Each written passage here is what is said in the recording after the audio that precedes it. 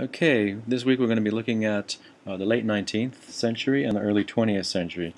As we saw last week, the 19th century was a century of great revolutions in painting.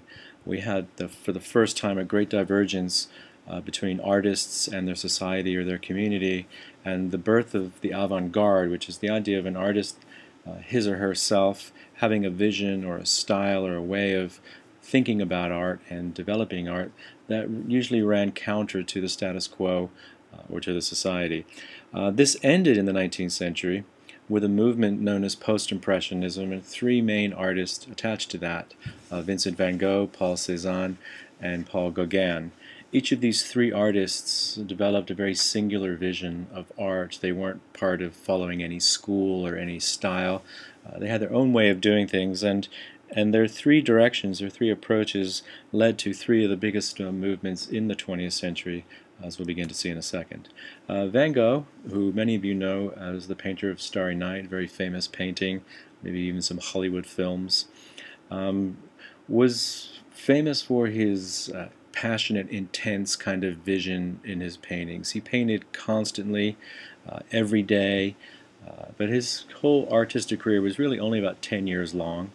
But it was pretty intense. He was a preacher. He had a very strong, passionate, visionary sense to himself, and so his paintings reflect that sort of intensity, as well as the thickness of the brushstroke. And we see here in Starry Night, we get these swirls in the sky surrounding stars and the moon. And many people say, well, this is how Van Gogh saw the world. It's not actually quite true. He didn't see the world physically like this, but he felt the world like this. And that's what he was doing. He's beginning to put into paint how he felt about things. And so for Van Gogh, his Starry Night, the earth and the sky and the towns below was full of energy and movement and life, and so he wanted to record that sort of swirling motion and energy that he found all around him in life. And so we get an artist really creating a very singular way of looking at the world that's very unique to them. And in Van Gogh, this took the route of being very visionary, very intense, very passionate. His sunflowers, for which he was very famous for, he wasn't famous for in his lifetime, but became very famous in the later years of the 20th century for the record prices they were getting at auction. Van Gogh sold only one painting his entire life. He died under suspicious circumstances. People are not sure whether it was suicide or an accident or possibly even murder, but he died to a gunshot wound to his stomach, in poverty, not very many friends, and not a very successful life as a painter, and his works since then have come to be recognized as great masterpieces. Another study by Van Gogh of irises. The other artist that's important in our three artists of the post-impressionist period was Paul Cézanne. Cézanne focused a lot on outdoor paintings and still lifes. Again, he was developing his own personal style in terms of the brushwork. Here we have little sections of brushwork going in various directions, building up the form of the image. And he was very influential on people like Picasso, because they saw a very sort of geometric kind of abstraction happening, and you can see in the trees, in the sky, or even the side of the building. And he also played with perspective. He got things wrong on purpose in order to sort of show angles and viewpoints that couldn't actually be seen exactly that way. One of them here would be the side of the building. We see this roofed building, but the roof line stays completely horizontal, going across, which is not something you would normally get. It's not that far off, but he began to experience and experiment with this in greater detail as he went on. And then the third member is Gauguin, whose work was heavily influenced by the South Sea Islands and Tahiti. He spent several years there, traveling back and forth between Paris, France, and the South Seas. And his record of his time there, he recorded the figures and the people and the landscape, and again, a very distorted, look at the size of her hand and her arm, in a very abstracted way. So the dresses, the sand, the colors and the shading are very untypical, unnatural. So you wouldn't get, for instance, the pink dress on the right. The shading, it doesn't really describe the volume of the form. We see more of the volume in the skin tones or in the arms and the face, or even the dress towards the right there with the red dress with the white floral patterns. It's very flat. There's not a lot of development of shading. And the sand or the ground that they're sitting on is very similar in the front, at the bottom of the picture, as to the back of the picture. So space, depth, perspective, shading, these were all things that began to be pushed to their limits, eventually to be discarded as we move into the 20th century. Now, the beginning of the 20th century was a time of even greater revolution than the 19th century. We had in the first 10 years of the 20th century revolutions in all the arts and in the sciences and in society and in politics that really had a dramatic effect on how the 20th century was going to unfold.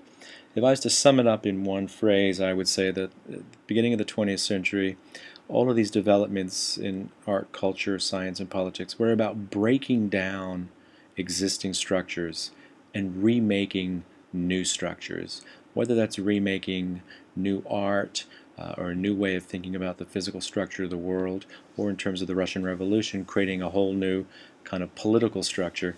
One thing that characterized this period was this complete dismantling of recognized and given forms in many, many institutions known in Europe, and the rebuilding and the reassembling of those pieces into new forms. So three of the most influential people in this time in music, science, and literature would be people like Stravinsky, Einstein, and Joyce. In Stravinsky's music, he began to tap into very primal rhythms that were very un-Western in a European sense and very tribal. He also dealt with discordant notes, two notes that go together that don't sound good together. And so all of this added to a type of music that many people found very violent, chaotic, crazy. His early symphonies are often met by protests from the audience. But now his music is pretty staple. It's pretty mainstream. We hear a lot of discordant notes or dissonance. For example, in movie soundtracks, when you watch films and the bad guy or action scenes are happening, we get those very sort of strange sounds that to our ears are just another part of the repertoire of music, but to people in the earlier 20th century were the musical equivalent to ugliness in say, the visual arts. Einstein did the same thing in science. He took our understanding of the world, which was largely based on Newton and Newton's mechanics of motion and gravity, and turned it upside down and inside out and demonstrated that the world is a very, very strange place. His work eventually giving way to quantum theory. So Einstein was able to demonstrate that space is not absolute, and neither is time, meaning that space can contract, it can bend, it can stretch, and the same with time. Time could slow down, speed up, bend, all of these things. And so his theories of relativity really sort of knocked down the house of cards that Newton had built and showed us a world that was very, very strange indeed in terms of its inner workings. And James Joyce in literature took the basic structure of the narrative plot and dismantled it. He took away any kind of development of the plot in his famous work, Joyce's Ulysses or Finnegan's Wake, and added much more of a freestyle form of automatic conscious writing, free association, creating jumps from the past to the future into different spaces, into different characters, which became very confusing for readers at the time. But eventually, he was recognized as probably one of the greatest writers, if not the greatest writer of the 20th century in terms of his revolutions in literature. Just to give you a sample of this in terms of, let's say, Joyce's literature, one of his last books was called Finnegan's Wake. It's a very thick book, but is really an unreadable book. And anybody that claims to have read Finnegan's Wake is either a liar or they're one of about 4 people currently living on the planet. Here's what I mean. This is the first paragraph, 2 paragraphs from his book Finnegan's Wake. So I'll let you just look at it for a second.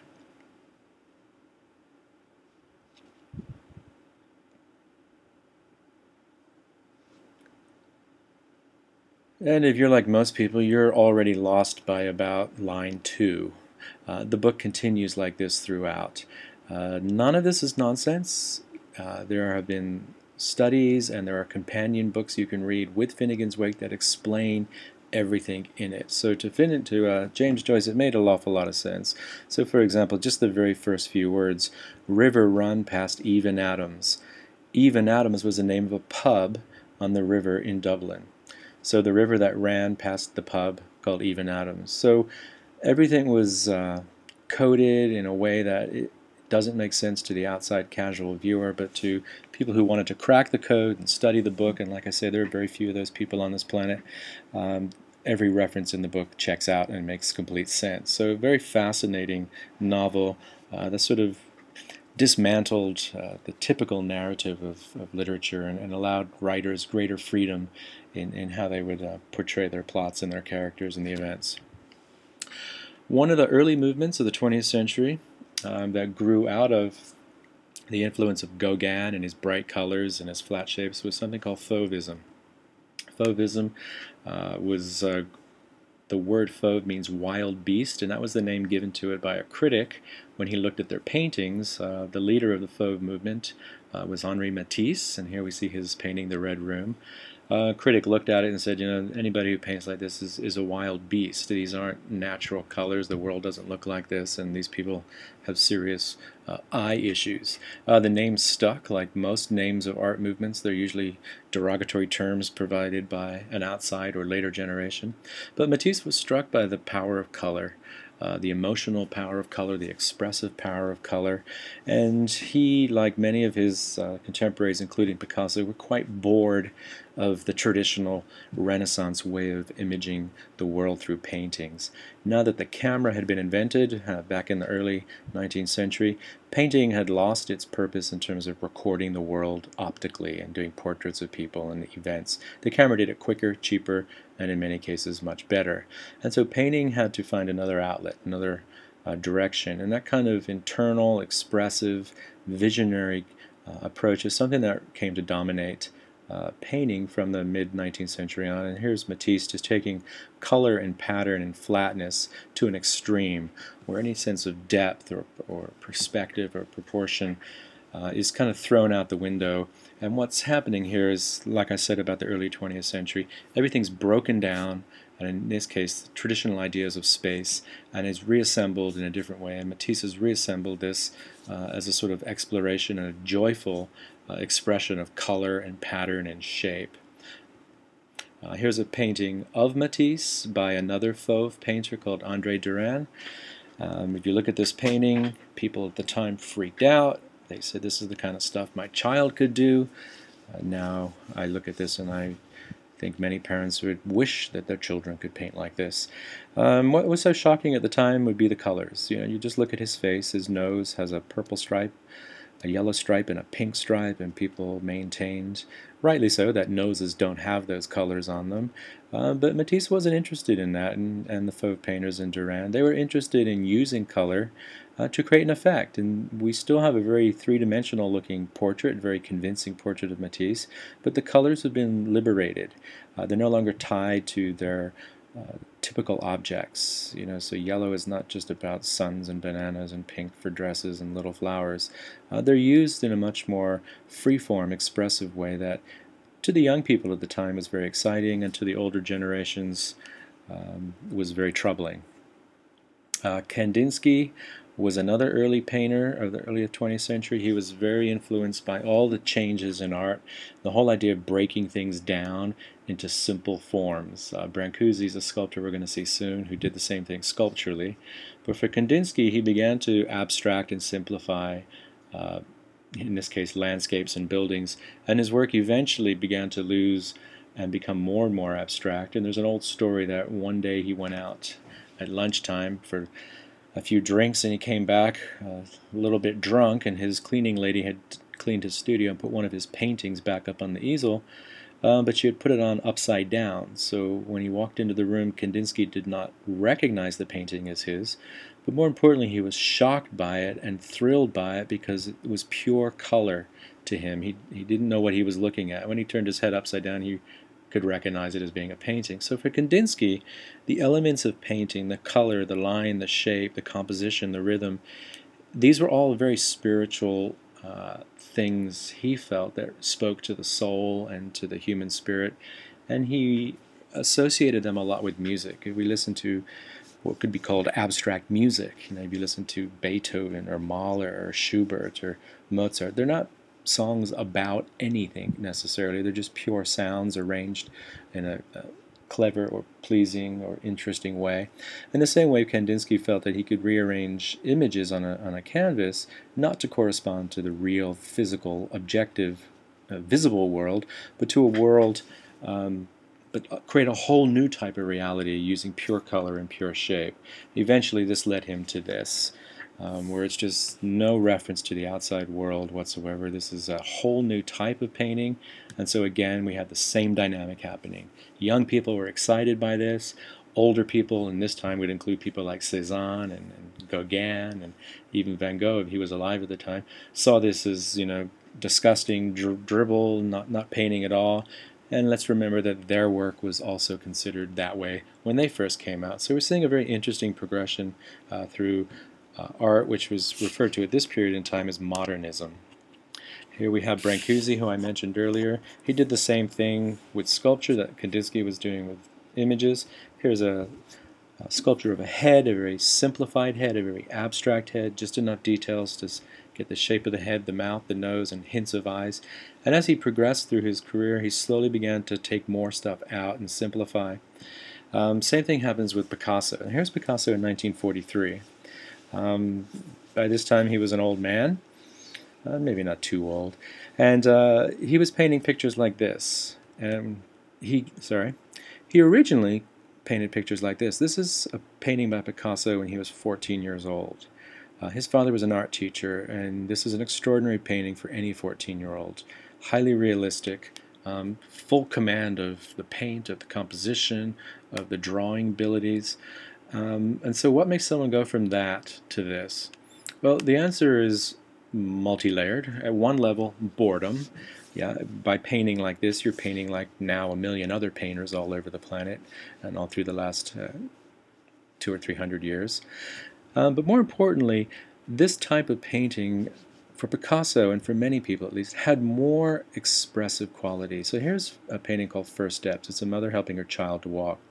Picasso felt that the kind of awkwardness of a child learning to walk, the lack of balance, the way children look straight ahead and the way that the parents hunch over them and the precariousness of the step in the raising foot and the way the hands sort of grasp and grapple with each other. For Picasso, this kind of disjointed, almost mechanical way captured the idea of a first walk, of a toddler kind of teetering with the mother helping him, and all those expressive elements much, much better than any kind of realistic photograph type painting of the event. So for Picasso, he was interested in dismantling the human figure, taking it apart and then putting it back together again in a way that was interesting and compelling. And so he was using distortion. And so we have the eyes are kind of different levels and different, very big, in a way that creates a sense of imbalance or wobble or movement. He's not trying to be totally and completely true to the eye. And again, look at the chin. The chin's a circle. In much the same way a child might draw a chin by putting a circle around it. But Picasso draws our attention to the roundness of children's chins. And also if you look at the fingers with the creases and the interlocking fingers with the mother. Very awkward, very fragile, very graspingly depicted. So for Picasso, this was a new language, a new visual language that grew out of his developments of Cubism that many, many artists got extremely excited about and imitated in many ways.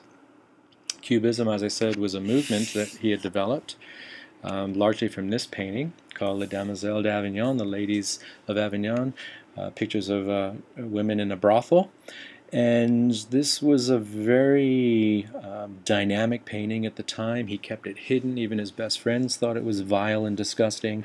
But eventually it caught on because of its lots of reasons. One was its primal kind of animalistic brutality. A lot of this comes from his studying of African masks. You can see in the two figures on the right, where they simplified the face into geometric shapes and forms, and Picasso felt that this had much more expressive power than a typical eye or a typical nose in the European style. Also, the picture lacked all sorts of depth. Picasso had flattened the picture plane. What's in the back is as important as what's in the front. And he was no longer interested in creating illusions, of creating things that would fool the eye. He's letting paint create things that only paint could create. And so for him, it had a lot to do with this kind of energy, this primal energy of getting back in touch with nature and life's forces and life's powers at a time in European history where World War I was just on the horizon. European civilization had come to what it considered was a peak of civilized development. But for many of the artists at the time, they saw all of that as a sham. They saw the hypocrisy behind the gentry and European bourgeois, and how they were living their lives, and at the same time behind people's backs, visiting prostitutes, taking drugs, and then going to church on Sunday and dressing nice for the families and things. So it was this veneer of civilization that many artists were responding to and thinking it's very hypocritical, and longed to get back to something fresh, something raw, something earthy, something that Gauguin had felt and sensed and brought back to Europe from his trips in the South Sea Islands.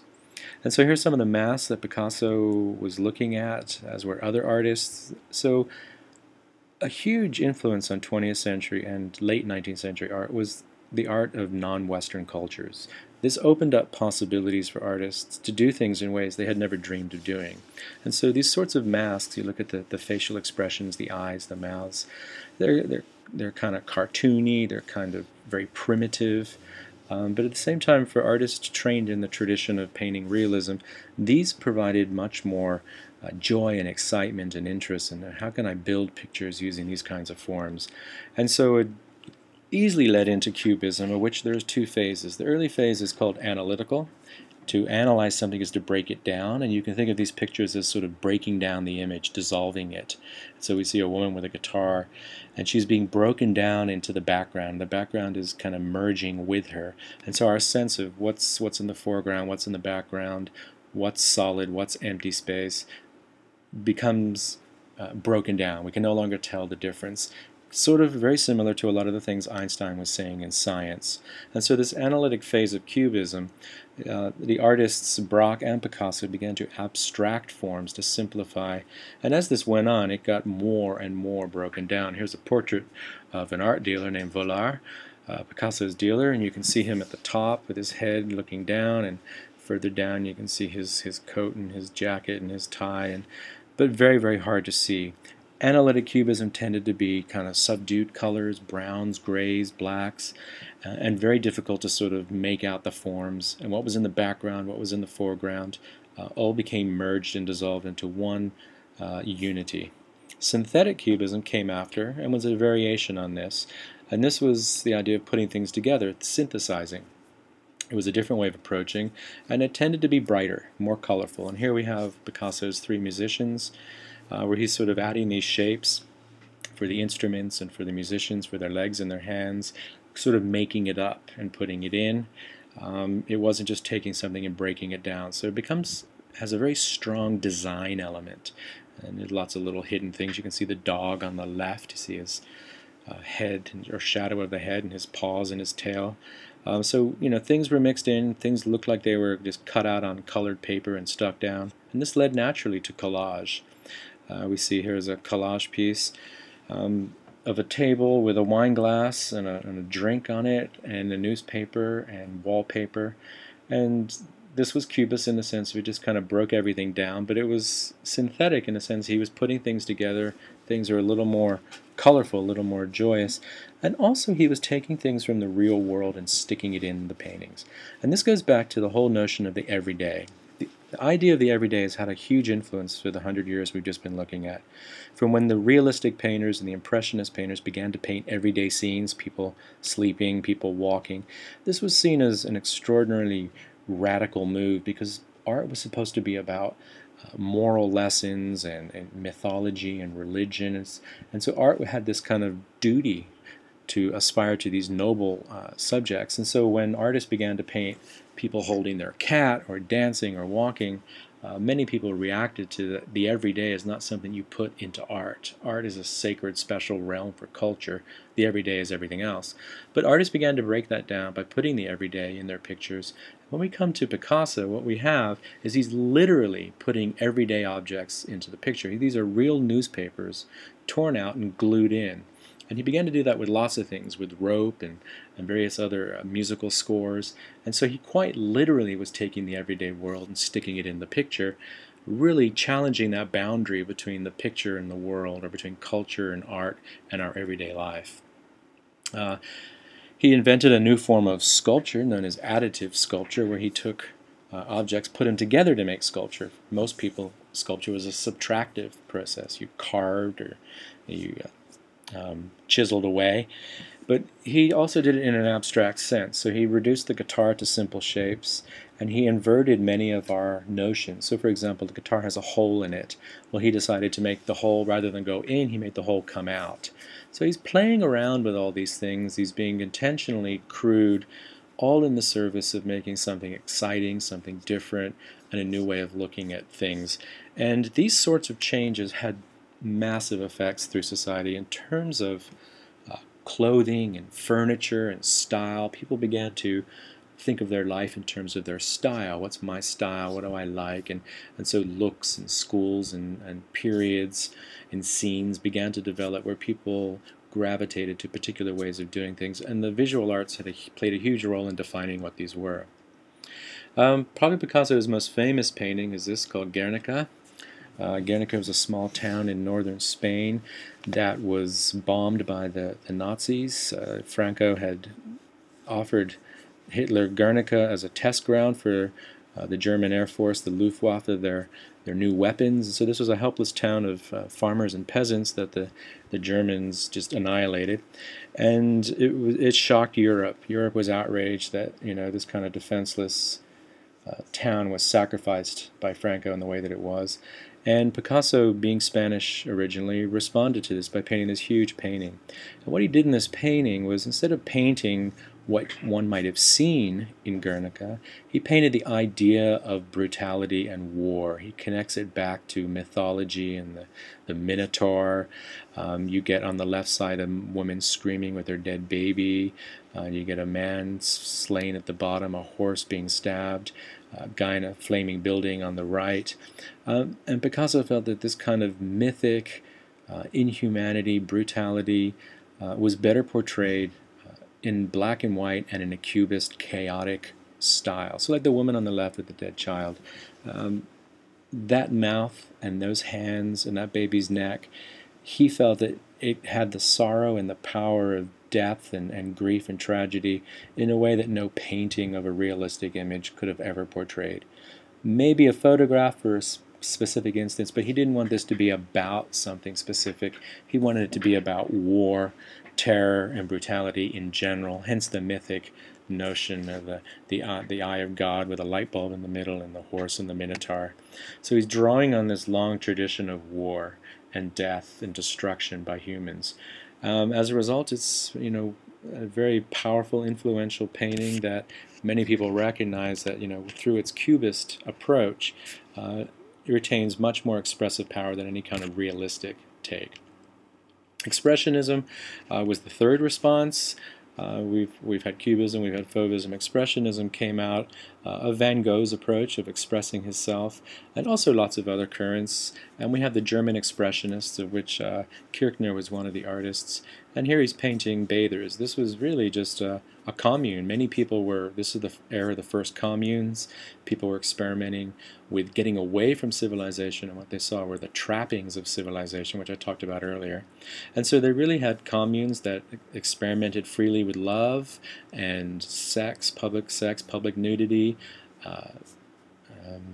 experimenting with drugs, and trying to get back to nature and trying to sort of get in touch with this more animalistic, primitive, but the Expressionists felt a much more meaningful, genuine sense of who we are, not constrained by the artificial props of civilization, as it were. Another response to this was constructivism. I know I'm moving pretty quickly. What we'll find in the 20th century is where we just have tons of isms, one after the other. Constructivism was a movement that came right out of the Russian Revolution, and the revolution was replacing an old feudal structure with a brand new structure called communism that had never been sort of really tried before or developed, and so it was considered a giant social experiment. And its architects, people like Trotsky and Lenin, decided that they're making a whole new society and a whole new world, and that the art should reflect that, and that what artists should do is try and find a language that communicates to everybody. And they felt the best way to do that was to find a language that was basic. So it went back to basic forms, to shape, to color, to line. These were considered pure elements of visual language, and by making art out of these elements, like Malevich's painting here, or even posters that built on these elements, they felt they were not only creating a new society, but being able to communicate across the whole society.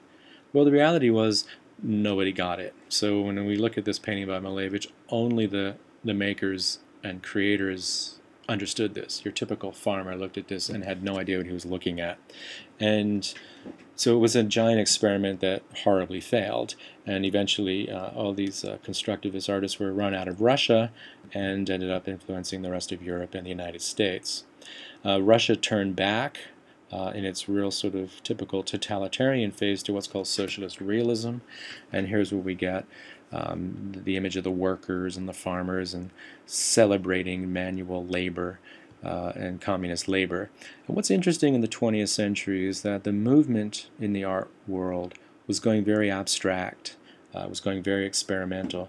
But in the totalitarian regimes or the dictatorships, the movement was in the opposite direction. So we have Stalin praising works like this. We have Hitler commissioning pieces like this. So Hitler and Stalin were both going back to realism in a sort of interesting way, that realism became synonymous with this kind of dictatorial style that was somehow the right way of going, and that modern art was hopelessly misdirected.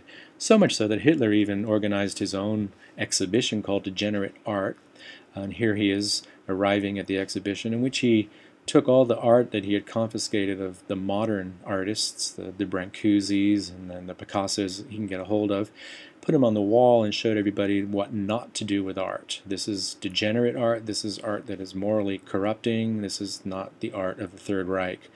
The irony was, people he put in this exhibition, especially the unknown ones, became very well known and famous at the end of World War II as a result of Hitler's exhibition.